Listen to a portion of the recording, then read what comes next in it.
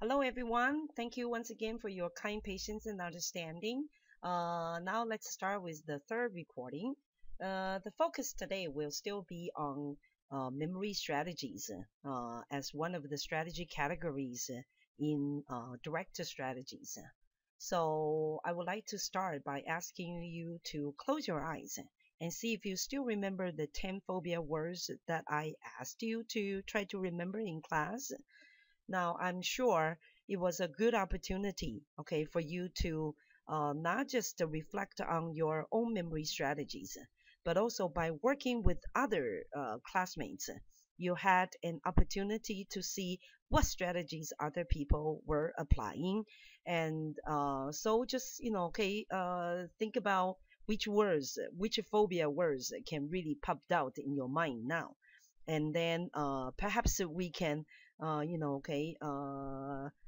talk about this in class and see how many students have longer, memory of these words, and then try to figure out what specific strategies, okay, that they applied. Okay, now, so these are the 8 mnemonic techniques that I would like to focus on today.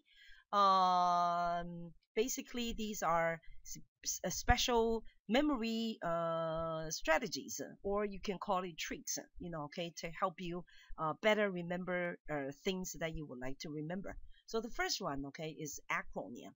Now everybody understand, okay, what acronym here means. But as a memory strategy, okay, it means using the first letter from a group of words to form a new word. Now, this could be very useful specifically when you are trying to remember words in a specific order. So, for example, okay, right, the 5 Great Lakes between Canada and the United States, right? Lakes Superior, Michigan, okay, Huron, Erie, and Ontario. So, looking at the first letter, you can actually form a word called homes, right? Definitely, this will help you better to remember these 5 Great Lakes. Another example is scuba, right? Everybody knows that, hey, I want to go scuba diving, right? But exactly what does this acronym stand for?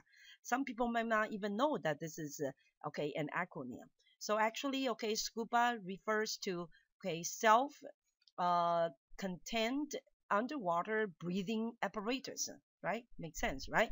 Okay, so using acronym is a very effective and mnemonic technique. However, okay, there are 3 disadvantages. For example, okay, this only help you, okay, right, by memorizing something, okay, through rote memorization, and it doesn't really help you, okay, to understand and comprehend, okay, what these things means. All right, and then it's difficult to form, right? Okay, you would have very good luck if all these first letters can be formed, okay, into a word that makes sense. Well, and then it can be forgotten if you are not committed, okay, to try to put that into your long-term memory. Okay, now let's take a look at the second mnemonic technique. Okay, it's called acrostics. Simply, okay, it's actually, okay, sentences. Now this one is similar to the first strategy acronym. Um, it's again, okay, using the first letter of each word that you try to remember. Okay, however, okay, you do not make a word, you make a sentence. Particularly, okay, it is helpful when you need to remember a list of words in a specific order. For example, okay, right? If you say every good boy deserves fun, okay, this is actually an acrostic, okay, to remember the order of the G uh, clef notes, okay, on sheet music. So for people who are in music, right, okay, you understand what this means. So you use the letter, okay, to form a sentence that makes sense, okay, right, to you.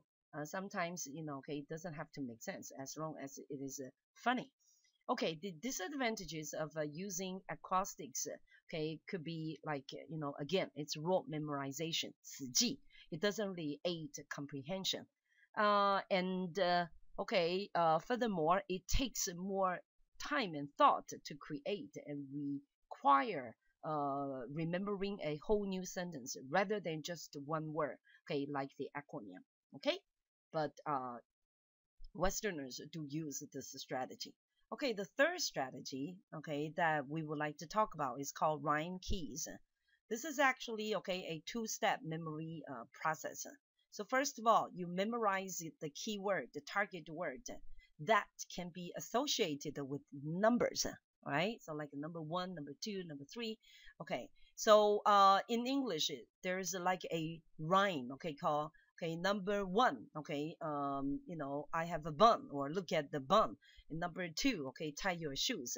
So you create an image of the items that you need to remember with the keywords, right? In other words, a bun, okay, if you want to remember, like there's some cheese, so a bun with cheese, okay, on it will remind you of like dairy, okay, right, products.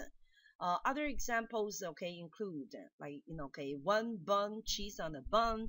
Okay, if you want to remember poultry, like, okay, or meat or fish, okay, you can use, okay, two, okay, shoe, and then livestock, okay, with shoes. And then for grains, okay, number three, okay, right, it's a tree, okay, and then you can picture a sack of a grain hanging, okay, from a tree. And the last one is okay, fruit or vegetables, right? Four, okay, open the door, okay, open the door and then walk into a room stocked with fruits and vegetables. So basically, okay, this is using, okay, numbers to help you, okay, remember things. And then the rhyme is about like number one, okay, it's a bun. Number two, okay, tie your shoe. Number three, okay, it's a tree. Okay, number four, open the door. And then, okay, it goes on. All right. The next mnemonic technique we would like to talk about is Luxy. I am sure you all still remember the two films that I played in class for you. Remember this world memory champion, right? How he used, this specific memory strategy called Luxy, okay, to help him remember all the different types of cars. It is really amazing. But I'm sure, okay, when we were watching the video, okay, many students would have the same question that I had, okay, when I first, was when I first watched this video. Okay, that is, if you need to remember the locations, right? Isn't it, okay, like adding to your burden to try to remember the locations and then the things you put on, okay, these locations. In fact, okay, Luxy, okay, is used by this method, okay, was used by ancient orators, okay, 演说专家, okay, to remember speeches. Okay, and then this specific mnemonic technique is actually a combination use of organization, visual memory, and also association. So how do you do it? Okay, first of all, you need to identify a common place that you are familiar with. So do you remember, right? The doctor, okay, in that film, in the second film, right? Okay, he puts all these 30 words that he had to remember, in right starting, okay, from his house, and then, okay, walking into, okay, his rooms. So obviously, okay, you need to find the place that you are most familiar with, right? It could be like, for the guy, the world champion, memory champion, okay, it was path. Okay, for you, it could be your room. As long as you are very familiar with the place, you can use this. And then, okay, you create a vivid visual memory of the path and the objects along with it, right? So you will put these things, okay, right, in these locations that you're very familiar with. And then mentally, okay, you associate each piece of information that you need to remember, okay, with one of these landmarks. Okay, for him, it was the landmarks along the streets, right? For you, it could be, the places, the specific place, specific, okay, locations in your room. All right. So, for example, placing a list of the things you need to remember in the place or the location, and then try to recall each one by taking a walk along that path. right? So for example, you are standing, okay, right outside of your apartment. You walk in, okay, it's your living room, and there is sofa, and then you walk into your bathroom or your bedroom, okay, right? Things like that. It's important to visualize and recall each location readily.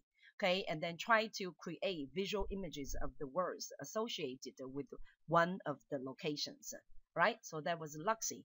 And okay, the next technique that we want to talk about is called keyword, okay, method. Now, this is by selecting a target word that you need to remember. So, for example, okay, right, you are studying French, or you are studying Spanish or English, right? There's a word you would like to remember.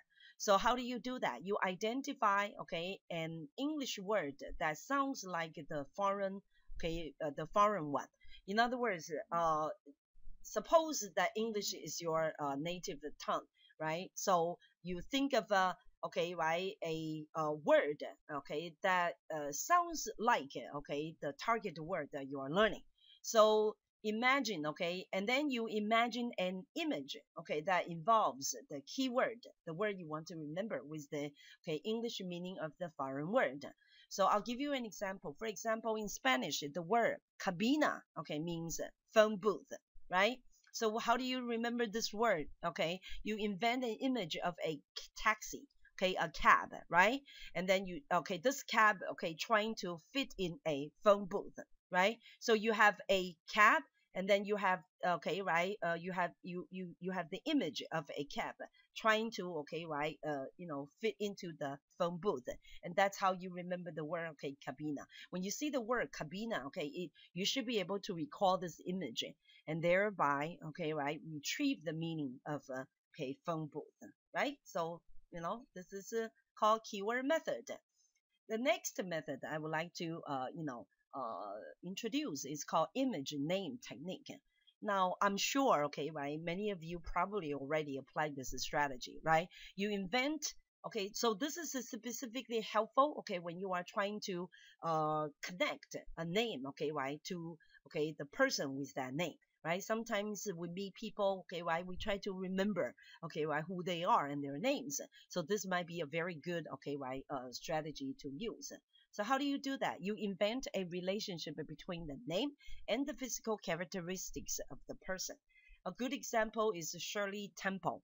Okay, she was a very popular American, okay, child star, and then so when you think of a Shirley Temple, you think of her curly, okay, right? Curly rhymes with Shirley, okay, her curly hair, okay, right? And then her curly hair around, okay, her temples, okay. So that's how you can remember, people's names. So you connect, okay, a specific physical characteristic of that person and their names. Okay. Now the number 7 mnemonic technique is called chunking, right? So this is specifically useful, okay, for remembering numbers and other things as well. Basically, this is based on, okay, short-term memory, okay, which is actually limited in the number of things that can be, okay, contained.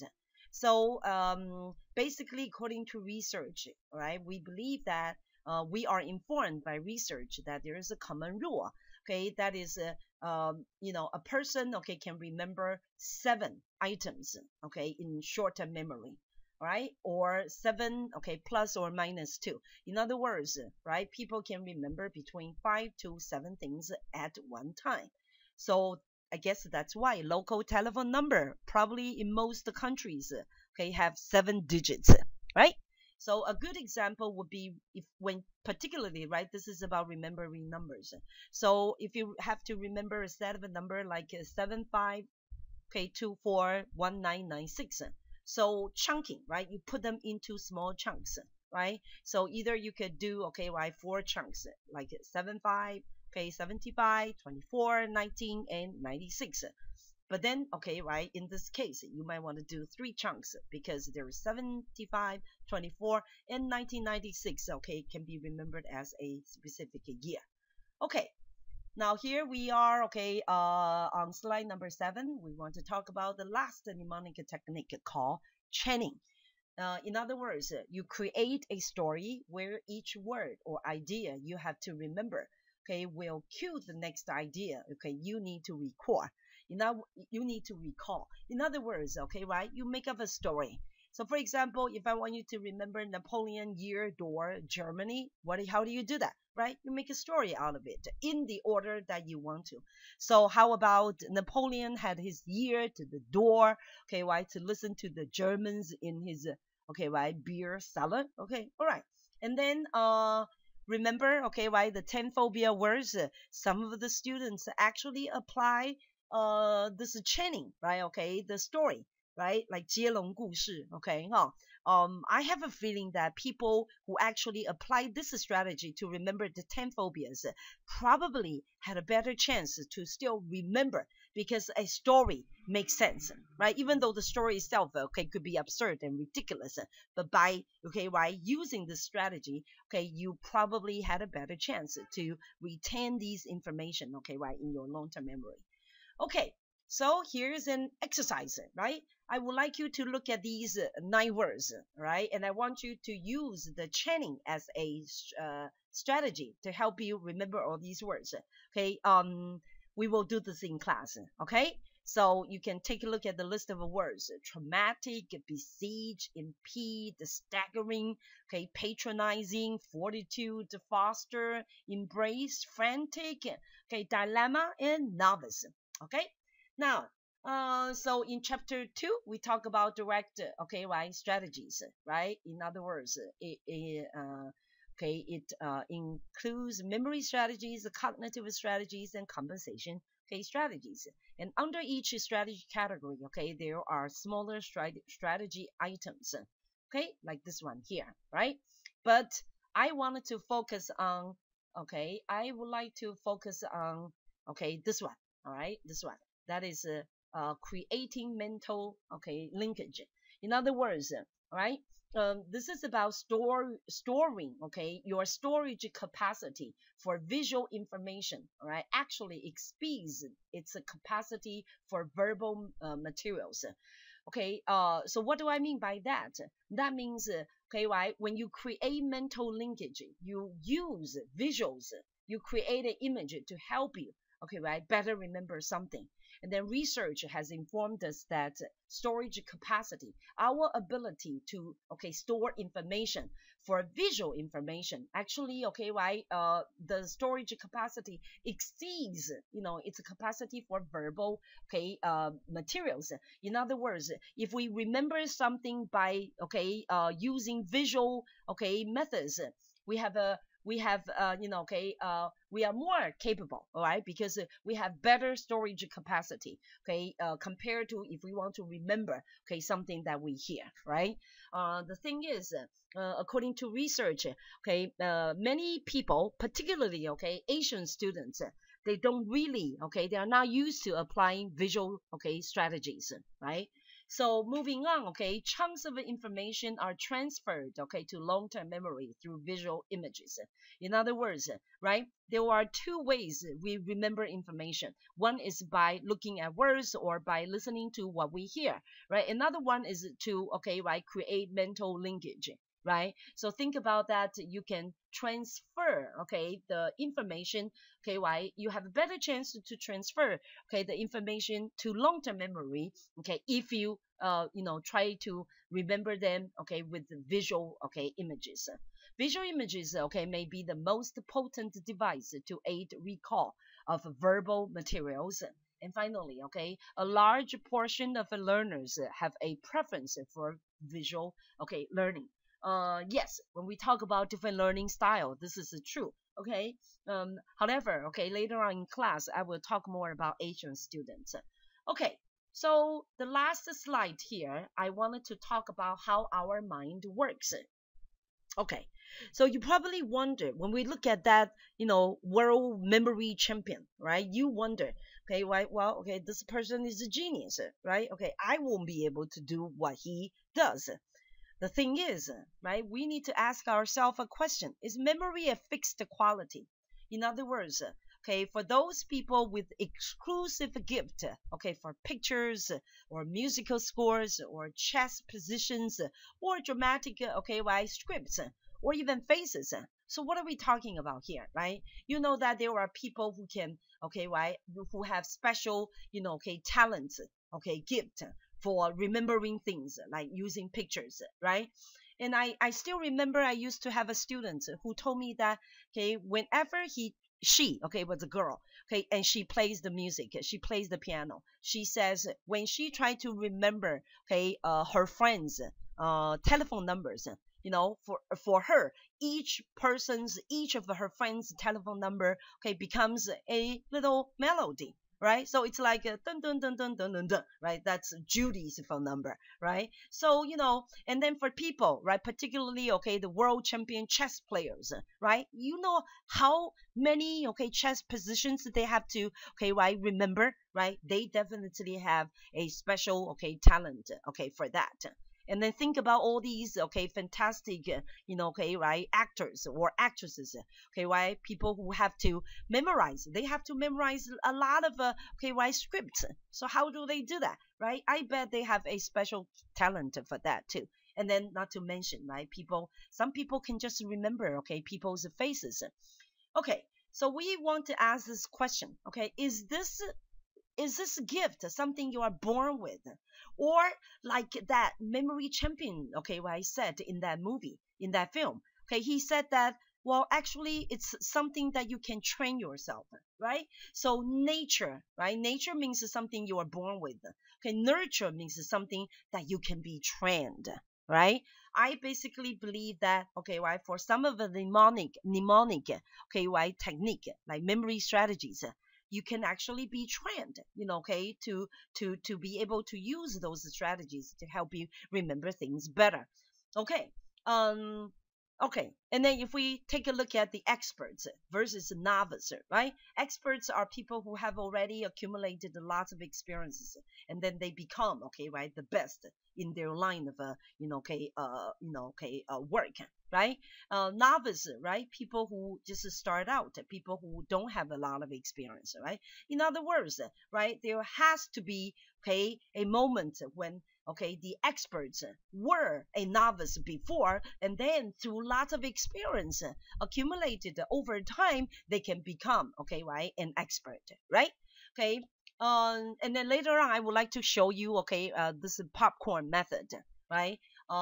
So basically, okay, this is what I would like to talk about today. Okay, thank you once again for your time and attention, and then I hope to see you tomorrow. Okay, bye bye.